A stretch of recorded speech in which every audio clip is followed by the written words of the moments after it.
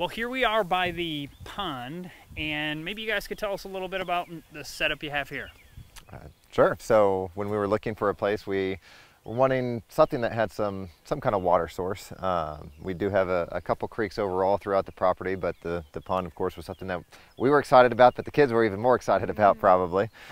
It's all spring fed, so it's coming in on that side, and then there's a out tract on that side, outflow tract there, and get a decent bit of water coming through to help keep it clean. Never gets stagnant, which is really nice. But there's 7 springs back in the woods that feed this pond, so it stays nice and clean and is always flowing. So it's a great place. The kids love coming out here in the summer, and so do we. When it gets hot, after you've been working out in the garden, you come out here and jump in and get all cooled off, and it makes it all worth it and better. Oh, yeah. Oh, that's fun. Yeah, you can't beat having a water source. That's always nice. And the actual water in your house, that's from a well, is that correct? It's all well, yes. Gotcha. Yep. And how's your well water? Oh, it's been great. We do have to have a filter on it just to keep some of the small dirt and that kind of thing out. But no, it tastes great, works great. Haven't had any issues with it. So. Nice. Can you tell us a little about your house? I've noticed is a mixture. You have some solar power, and then you also are hooked to the grid. Also, maybe you could tell us a little bit about that.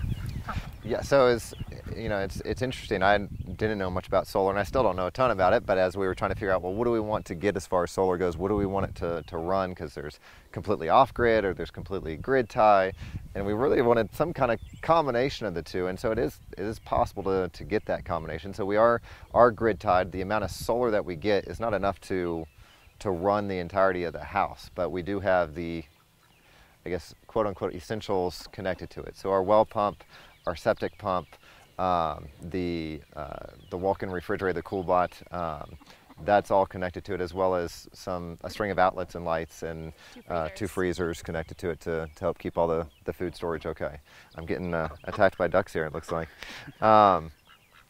So we've got all of that connected, and it's got a battery system too. So if the grid went down, then all of those things that we talked about, plus maybe a couple other things, are all backed up on battery.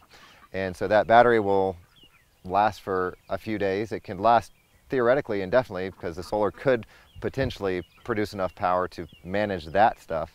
But most of your power outages are when there's bad weather. Yeah. So for the time being, the battery would then run out, and then the idea is to connect the generator to that shortly, to where the generator then could cut on if the batteries are dying, recharge the batteries.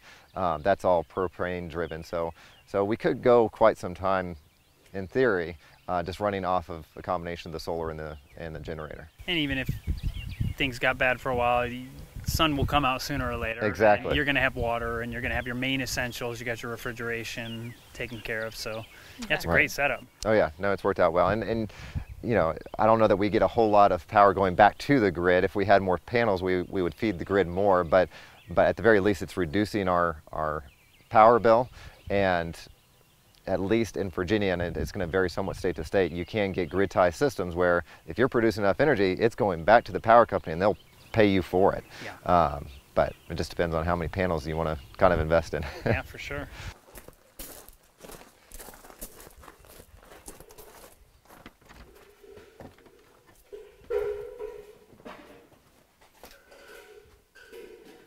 So here we are in the pantry that's connected to the garage where I store the bulk of stuff from canning and putting it from the garden. So we've got the tomatoes and apple juice, the applesauce, peaches, some sliced apple pie filling, and then green beans and salsa from the garden are down below. But something that's been really helpful for us is these shelves are really deep and tall, and to optimize on space, we did cinder blocks on their side and then stuck wood on top of it, and that allows us to get 2 shelvings deep. So they're, with a cinder block, it's perfect size for your quart jars to go underneath it, and then it's perfect for putting the half gallons on top. Of course, you can do the quarts on quarts as well, but it's just really optimizes storage as long as you've got enough support here, because the cinder blocks do add a lot of weight. Yeah, and it's what you're dealing with. If you're building cabinets from the ground up, basically from your starting where you're Then you measure build whatever you want. Right. But for us, it was what was here, and we managed to make this work, and it was neat that the cinder blocks ended up being the right size for the quart jars. Right. So you could build something if you wanted, but this was a quick way to stick something up to organize your stuff quickly. we're getting ready to restock it hopefully in the next few months once we start getting the garden going. So this is our, I guess, walk-in refrigerator. We call it the CoolBot. CoolBot. Basically, it's a room that we created out of a space in our garage. Basically framed it in, put two 2-inch layers of insulation, so 4 inches of insulation all throughout it, along the walls and the ceiling. It's a concrete floor. Could have built it up to insulate it better, but it does the job. And basically, it's just a window AC unit that we have up there, and you can see a device off to the top right of it that's called a CoolBot. It's a rather simple thing. You can order them online, but it's basically tricking the AC unit into cooling it down more than it would. You can see on the AC unit it's set to 60. That's just because that's as low as that window unit will go. But the CoolBot itself is set to about 40, so it says 41 degrees right now, and that's actually what the temperature is in here.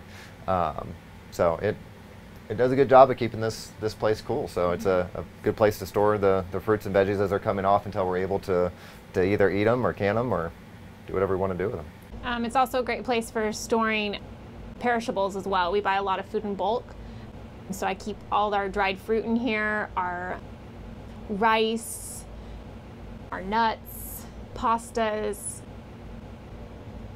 any beans, oats, any of the things that could go bad, that helps with them being stored at a cooler temperature.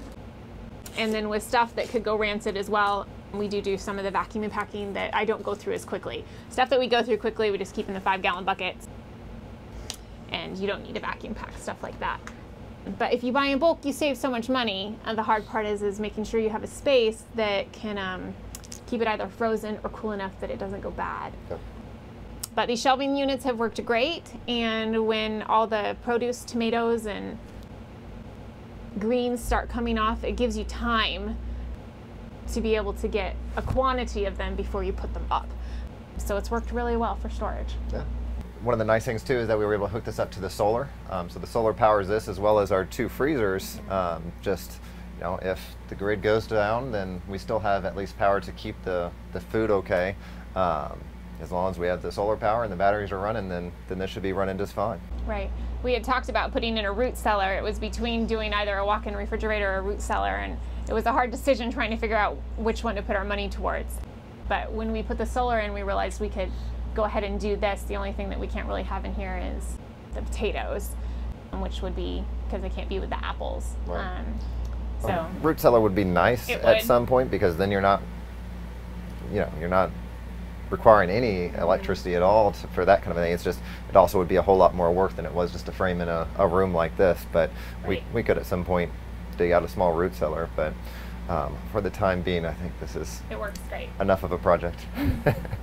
I just want to thank you guys. Thank you, Ryan. Thank you, Liz, for taking the time to show us around your property, and we really appreciate it. I had a great time, and we had a great time having you here. Absolutely. Hopefully you can come back at some point. We're learning a lot through it all, and we've made many mistakes, and more to come, I'm sure, but it's fun, and look forward to learning from others too. You know, and I think that's just exactly it, that while we go through these experiences, life is a journey. You're always learning. There's always things that you can learn, and some things you regret. You make some mistakes and you think, wish we would have done this differently. But don't give up because things don't go perfectly. You can grow as you go. You can learn as you're moving along. And if you like this video, hit the subscribe button, hit the bell notifications. God bless and have a fantastic day.